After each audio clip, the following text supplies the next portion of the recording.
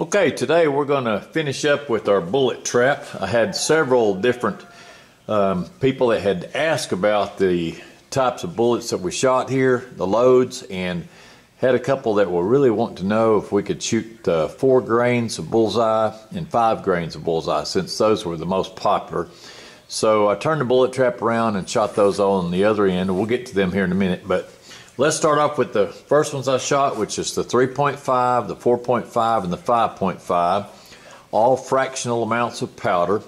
We'll start off with this bottom one. Now, I've turned this into quite the hieroglyphics here to keep up with everything, and I'll cover that here in a minute. But let's start with this first one. You can see my pointer. I put a steel rod in here to show you exactly what the bullet has done, and this indicates how many grains of powder? 3.5 grains of the Bullseye powder.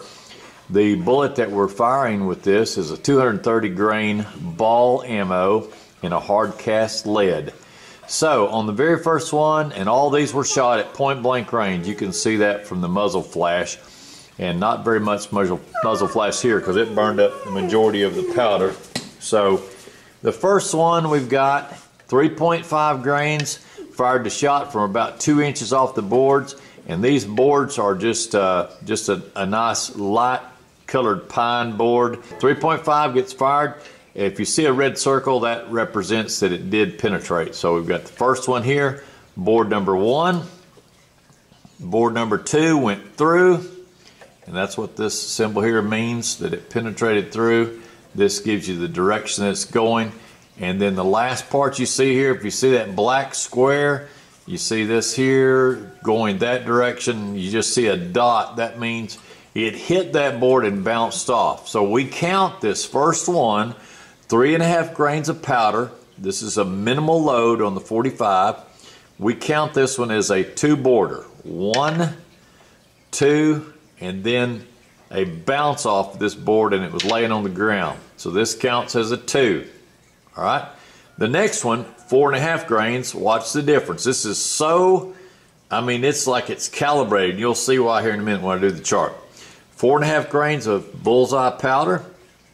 Penetrates first board. Boom. Through it. 1, 2. See it going through. That means it went through. There's the arrow. And 3. It went through 3. And there's the dot there showing it went through. Arrow continues on, and then it stops right here with a square. Now you'll see I've got an arrow pointed that direction. I have a picture of a bullet where you can see the bullet turn sideways, and that's where it stopped right there. So that one is a, how many boards? 1, 2, 3, and then a slam stop, and it dropped on the ground. Very well calibrated. The last one is maximum load that I chose to use. The book goes up to 5.7, and the powder manufacturer will allow you to go up to 6 grains. I don't go to max because I like to have a little bit of safety factor involved there. But at 5.5, we penetrate the first board, no problem. Boom. 1, 2, see the penetration. 3, penetration. Arrow shows which way we're going. 4, boom, goes through the 4th board. Penetration. There, and then the black square, and you clearly see the arrow there showing we're still going that direction, and the black square with the print of a bullet, meaning it bounced off. So that one is a 1, 2, 3, 4 board and a bounce off. So I'm going to now turn the bullet trap around so that you can see the pet loads that everybody's really interested in, and it falls right in between these. You'll be shocked at how accurate this is. Where this was 3.5, remember 3.5 grains, 1 board, 2 boards, and then a fallout. Our 4 will end up being 1, 2.5. You'll see what I'm talking about when I turn it around. So be right back. Okay, and here we go with the last 2 loads. These are by far the most popular loads that people wanted to see. So you can see these labeled here at 4 grains and at 5 grains. This is upside down because I had to flip the bullet trap to have a look. But let's look at the 4 grain first. 4 grain goes in through the first board. I've got this going that direction. So we've got 1 through, number 2 went through, And then the third board it hit, I've got the arrow going that way, but this time I changed the symbol. You've got the same black square, but you've got an X, meaning it is still in the board. You can clearly see it there. So now we count the 4 as a 2.5. That's what it is. 1, 2.5. The board is 1.5 inches wide, and that bullet is in. It's almost 3/4 of an inch long with it, with the length from tip to tip. It's 0.65, so it's close enough to 3/4 for me to call that a half of a board. So 1, 2.5 boards. Now we look at the 5 grains of Bullseye.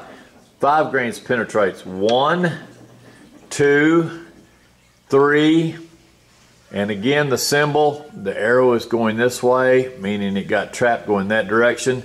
And we've got the black square with the X on it, means it's penetrated in, and there it is. You cannot see it because it's even deeper than what you can visually see. But let's review that one. 1, 2, 3 boards, and then buried up there, so that's a 3.5. I found that ironic that the ones that you're shooting a even number of grains of powder ended up being the ones that were halves, and vice versa. So let me show you how that came out. I'll show you how linear this was, and now how that the bullet trap is a lot more than just a bullet trap. Bullet trap can be used as a method of figuring out how much power that your reloads have. And you could use this on a 44 Magnum. You could use it on to compare, do some light loads of 44 or intermediate, and then your high power. In this case, we're doing this as all 45 ACP. Okay, here's the rest of the information that goes with that. This is a 45 ACP bullet, and it's Bullseye powder. The bullet weight is 230 grains. So look how linear and how specific that this comes out. Our very first load was our 3.5 grains of Bullseye powder. It puts you through exactly 2 boards and bounces off the third, so I don't count the third board. All it is just a stopper, and that's it. The next load, a half a grain bigger. These are very incremental. Half grain bigger, 4 grains of powder, a very favorite target load, puts you at exactly 2.5 boards, meaning it buried up halfway into the third board. So we are at 2.5 boards. The next one is my personal carry load, which falls right between a light target load and a heavy military load. 4.5 grains gives me exactly 3 boards of penetration, and the bullet turned sideways and bounced off the 4th board. So that's plenty enough to get the job done on a bad guy and still not be held responsible for super big over penetration that you're going to have with what would be a full metal jacket copper bullet that most of the military used, and they were not concerned about over penetration. They wanted lots of penetration. As a civilian, you're in a different camp.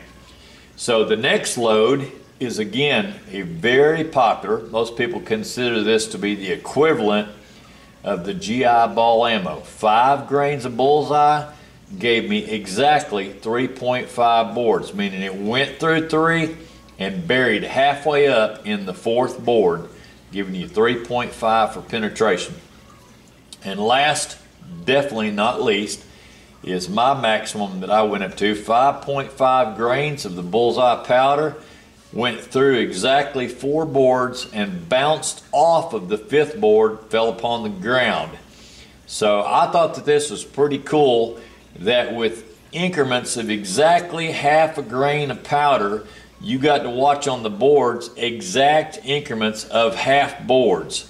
2, 2.5, 3, 3.5, and 4. So the bullet trap turned out to be quite the calibrated method of checking the power level of the 45 ACP.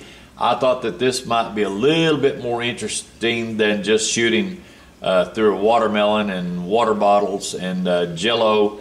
Jello, if you're wondering why I don't use Jello, FBI ballistic gel, that is made to see the performance of a hollow point bullet, to see if the hollow point will expand and see if they can talk you into spending $2 a pop for bullets. And they didn't get me. They didn't get me on that. I build this round right here. My bullet is 16 cents. I got about 8 cents on the primer and about 4 cents worth of powder. The brass I count as 0 because I've shot it plenty of times. I am below 25 cents for a round that will definitely take out any bad guy that you want to throw. So you might have to shoot more than one time to get him to go all the way down. My magazine holds 15 rounds in one and 18 rounds in the second one. So that's plenty of rounds with 45 ACP. I'm completely sold on just go ahead and use ball ammo for me, especially with our Bidenomics. I'm just not going to spend $2 for a special magic bullet that's going to expand. It may not expand. I don't have to worry about it with ball ammo. It doesn't expand, but it's already big. It will penetrate as much as you want it to penetrate. If you need more penetration, now watch this carefully. If you're a target guy and you're shooting paper plates, that's your target round, and it's still going to go through 2 boards, which would take care of a lot of problems on the farm. I mean, it just would. But if you need more penetration, stay well within your book specification. Use your book as a guide. Don't just go by my load. Prove it out in your reloading book. That's what's going to be held responsible for your final data is your book. But these come from a book. Use your book to verify what you want. But the more powder that you add up to a certain point, the more boards, more penetration you're going to get. So I thought that this would be a good way to check this out and prove it. And I hope you find this useful. Please tap that little like and subscribe button, and we'll see you on the next one. Next time you see this, it's going to have some gasoline involved and a 44 Magnum, and we're going to do a burn down, finish the bullet trap off with a Destructo. So thanks again for watching. Over and out for now.